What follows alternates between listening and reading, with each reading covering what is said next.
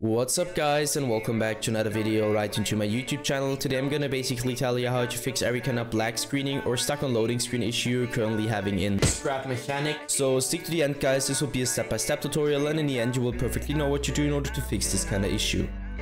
Before we start right into the video, I just want to let you guys know that I would really appreciate it if you would just leave a like, a comment or a subscription right into my YouTube channel. It would really make my day and help me out as a little YouTuber as I am.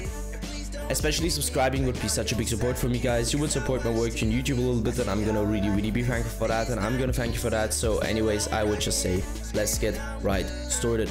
So the first step I would recommend doing for everybody, or the main step, is gonna be to navigate to the very bottom left corner of your screen, where you're gonna left click your Windows symbol, and use a Windows search function in order to find Windows Defender Firewall. So you're gonna type it in, and once this one pops up, I want you to click Windows Defender Firewall. Just simply hit enter or left click it.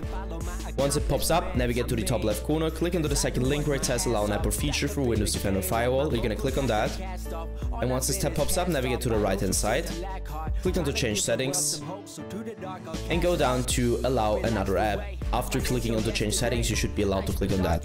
So hit that, hit browse once this window pops up, and now I can't really tell you where it's located, because on every single PC is located somewhere different. You need to search it for yourself, and once you found it, you're gonna hit open, and afterwards you're gonna hit add, and once you hit add, it should be it. You can close these tabs, and this should be it guys. I hope that I could actually help you out with this video. If it was like that, just leave a like, a comment or a subscription. I'm gonna really be thankful for that. And yeah guys, anyways, I would just say have a nice day, see you at the next one, and bye.